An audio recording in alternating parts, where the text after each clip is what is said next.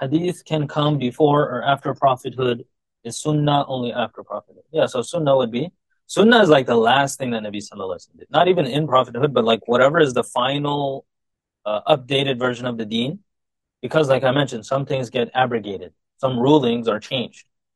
And how are you going to know what is the final aspect of deen? That is what the imams of the madhabs, they figure out. Sometimes there's difference of opinion then.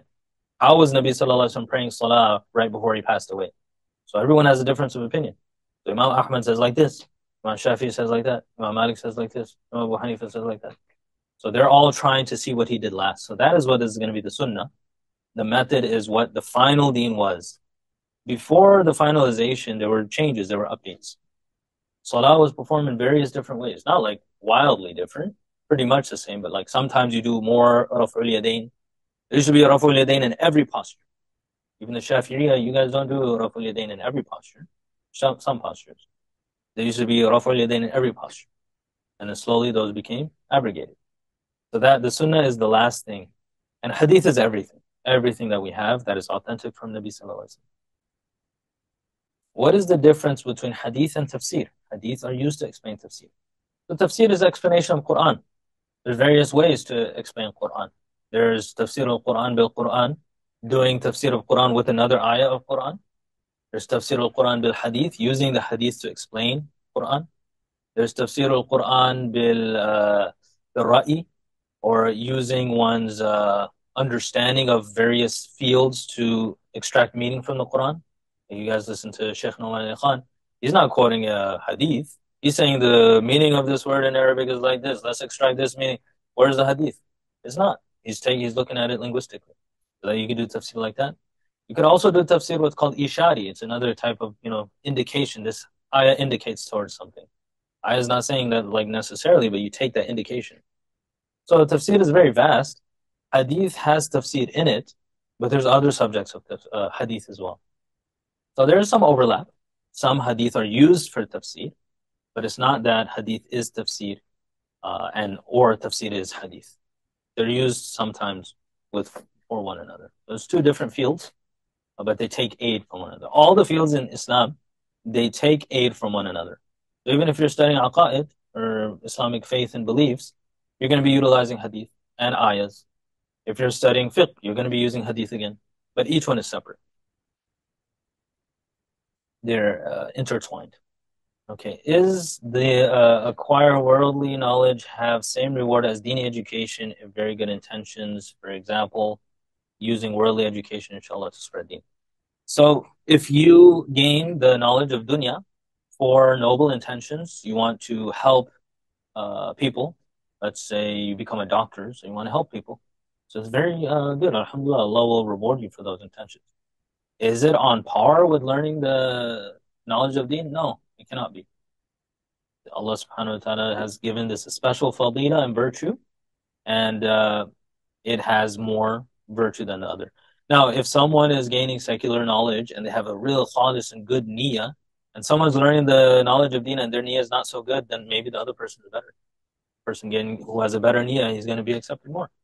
But just looking at them, all other aspects being the same, knowledge of deen cannot be equated with anything else. What are the different types of ijazas? There's many different types of ijazas. We're not going to be discussing that in this course. There's a lot more to be talked about regarding hadith. There's so many different types. And I'm not including all of those terms in the day when we discuss terminology. There are various types of ijazah. What I give you is called ijazah khassa, meaning a specific ijazah that for that one hadith. There's another type of ijazah which is called ijazah amma, which means everything that this person has, he gives you everything, lump sum. So from the two big shuyukh here, I have alhamdulillah ijazah from them, amma, from Sheikh Ninawi, as well as from Sheikh Abdul Ghaffar, I have ijazah amma from them. Every single thing that they have, Quran, hadith, tasawwuf, whatever it is, I have access to all of it. I can narrate anything from them. And once you that's why I don't give ijazah amma to people. If you have ijazah amma, you can literally narrate anything, almost. I can practically narrate. You bring me any classical kitab, I'll narrate you, not from memory, but I'll find you my sanad for it. All the books I teach, I give sanad to my students. I have it. So that's another type of ijazah. Some people, they're generous to just give it to you. Sheikh, can I have ijazah amma? Yeah. but I won't do that. So there's other types of ijazah. There's the ijazah where a person, a sheikh, will write you a letter, and he'll say, I give you the ijazah of what the hadith that I wrote to you, munawala. There's sometimes a sheikh, it's called wasiya. He's dying, he's on his deathbed. He's like, go tell that person I gave him ijazah, and he just dies. And then someone carries you the ijazah, so it's like a very dramatic ijazah. The various types of ijazah. There's a whole chapter on it in the books of, like Imam Nawawi's book that I talked about, Irshad, whole topic in itself. Various types of ijazahs. Okay, if you're self-taught in a certain subject and consider yourself a master, how should you go about getting certification to teach? Well, you have to go through the process. So you might find, let's say you've learned very well fiqh, you studied a lot on your own, maybe you watched videos online, sheikh teaching. You still should have some connection with the sheikh. You can go to a sheikh who's trained in that subject, and if they're willing, they will listen to you and they'll learn that, okay, you really know your stuff. I'll give you the ijazah to teach. I'm confident. A bunch of us, we sent our recitation to Sheikh Ghalban. He has one of the highest sanads in the world, or the highest sanad in the world for Jazari, Muqaddimah Jazariya, and he listened to our recitation. He said, okay, I'll give you the ijazah. Right? So sometimes you don't need to go through a whole process. If you know your stuff and someone has reliance on you, they will say, okay, I feel like you're ready to teach. You have my approval. And so now you can stem from that sheikh. Right? But it's obviously better to go through the whole process. So if you are a master, then that sheikh will find out. And if you're not, then it'll be like, you don't know what you're talking about. You need to go to step one. You're reading everything wrong. Okay, so now Imam Malik waited to get permission from dozens of teachers before he began teaching in general, or before he began giving fatwa.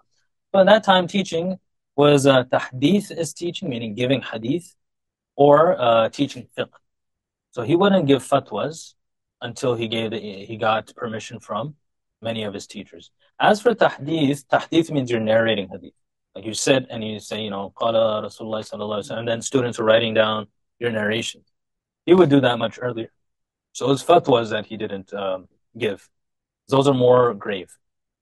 You don't want to mess up in the fatwas. What is your opinion on reading only certain parts of a book that you think are beneficial? Now, Imam Nawawi says he was talking about narrations of hadith.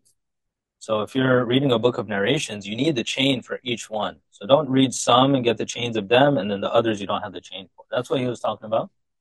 If you have learned a field and now you have pretty good understanding of that field, there are various books, they're going to cover the same stuff over and over again. It's like, I've read this chapter, it's just worded differently, then skip it. You don't need to know it. That's how you finish books really quick. Once you got a hold of the field, you can go towards what you need and read those. When someone tells you, I've read a book a day for a year, you guys have seen those people like on YouTube or something like that. Read a book a day for a whole year. What are they really doing? They're skimming. They're looking at it. They're checking chapters that they don't know, read those, and then they're done with the book. You can do that when you're advanced. Doing that in your first year of learning stuff, that's not advisable. In the beginning, you have to read good books, textbooks in full. Then you can do that. All right. Is Isha's at 10:10? 10:20? Okay, so we can still, I think we can finish the questions. Wouldn't it be safer for us to be more hesitant to accept a hadith as the Prophet ﷺ's words if there is a compromised chain? Yes, that's why muhaddithin, they're not hesitant, they reject it. They say, I'm not going to use this. If there's a slight mistake, it depends on what the issue is. If someone has an issue in their memory, they'll say, okay, is there corroboration? Is there another guy who's saying the same thing as you? Okay, if so, then I'll accept it. If not, then this is going to be da'if. That's if his memory is bad. Let's say you got a whole chain. Now, one thing you have to keep in mind, we'll talk about this more. If the whole chain, you have like the best memories and best shuyukh in the world in a whole chain. Then you got one guy in there that he just did not know what he was doing. That chain, the whole thing is rejected. Whole thing is gone. Not accepting it. Because all it needs is this one guy to mess it up. If you're passing something down, like let's say there's a huge line. I say, okay, the pizza, I give to Imam Sahib. Imam Sahib gives the pizza to Sinan. Sinan gives the pizza to Brother Ishaq. He's giving the pizza down. And then Asjad over there, he got like a little thing of poison. He's like, And then he gives it to Ashad. When it comes back to me, am I going to eat that? Although all of you guys are very honest and taking the pizza and you're giving it to someone, he put the poison in there. I'm not going to eat that. Inshallah, he's not going to do that. But that's the one guy. He compromised the whole thing. So they're very strict. Even if there's some level of doubt, they're not going to take it. They're very strict on it. And when we're talking about doubt, if it's like 60, 70%, sometimes they'll say it's da'if. I'm not going to use it. 70% sure that Nabi Sallallahu Alaihi Wasallam said it, I'm not taking it. It has to be like 80, 90, those types of hadith are taken. That's how cautious they are. Da'if is weak. The chain is weak, meaning there's someone that compromised the chain, someone that they didn't have good memory. And what's worse than bad memory is someone's not reliable. He used to sin a lot. He used to do weird things, like, he would wear funny clothes. They're not going to take from him. I think it was Imam Muslim. What he did is he traveled far to meet this one sheikh. And then he found the sheikh, and the sheikh was like, his horse was next to him. So he was walking toward him. And the sheikh, he had his shirt like this.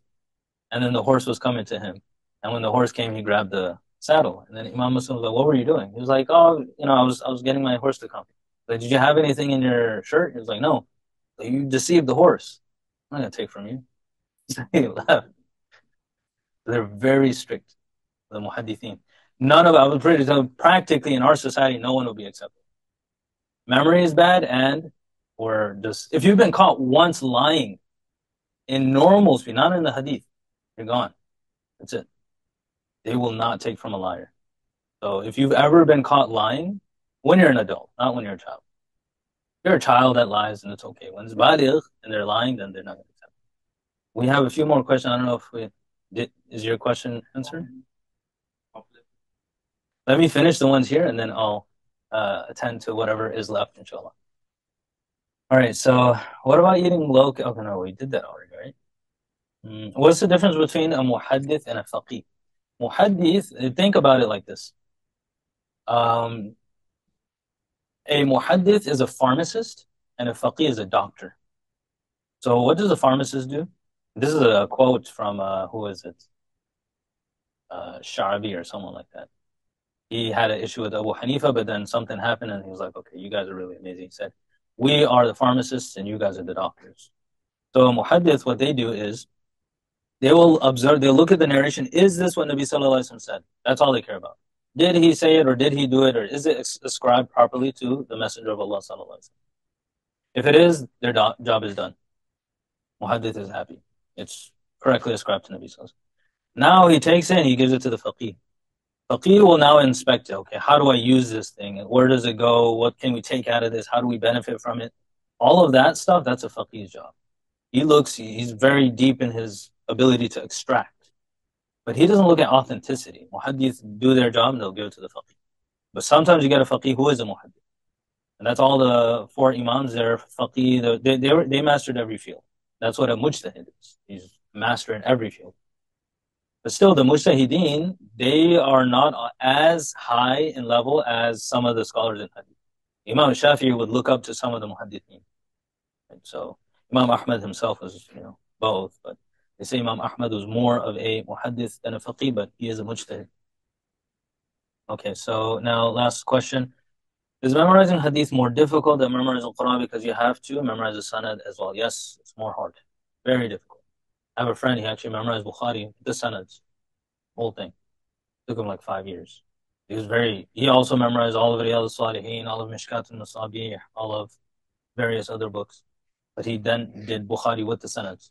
And he said that's how you get to, if you really want to train your mind to be like a muhaddith, they know sanads really in and out. So he said his mind started forming webs and stuff like that between who narrates from who, because he memorized the chains. He saw patterns. But anyway, that is all of the questions. Are there any examples of hadith before prophethood of Prophet Sallallahu Alaihi Wasallam which became sunnah later on? No, not really. Not that it could, because he didn't have Sharia then. Unless you want to say doing muraqabah or meditation in Ghar Hira. Some of the Sufis, they do meditation, so maybe something like that. But it's not a sunnah. like meditation. General meditation is in the Quran. Like, those who look at the heavens and the earth and they say that, they ponder over Allah's creation. So, but generally speaking, no, not that I know of. All right, now, Zain, you still had a question?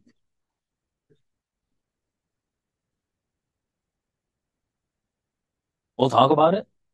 Because if something is 70% sure, then do you just throw it out the window?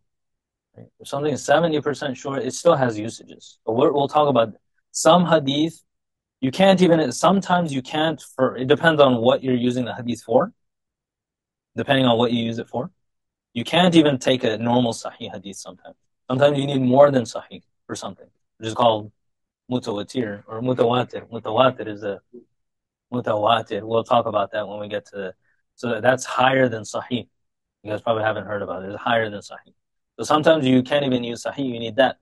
Sometimes you need something that's sahih or hasan. You cannot use da'if. Sometimes you can use da'if for stuff. The da'if can be utilized. But da'if is a huge spectrum, as you'll see. And it depends for what reason and how you're using it. So it doesn't mean that something is da'if, then you don't use it. It's just the name of a term. You can use it for certain things.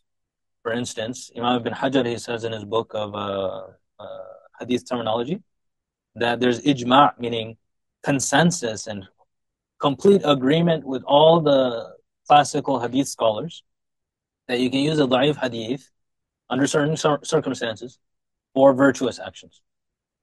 So if you're talking about like, and he gave some conditions, we'll talk about that later. If you want to motivate someone and you have a da'if hadith, given the circumstances that we will talk about later, you can use it. But you cannot use it for fiqh. You cannot use it for beliefs. Right? So there's different things, different usages. All right. Do we still have time? Is there any other questions? No questions. Okay. So inshallah, we can stop if there's no questions. And tomorrow we're going to be talking about how we know that the sunnah is something that we should follow. صلى الله تبارك وتعالى على خير خلقه محمد وعلى آله وصحبه أجمعين برحمتك يا أرحم الراحمين. السلام عليكم ورحمة الله وبركاته.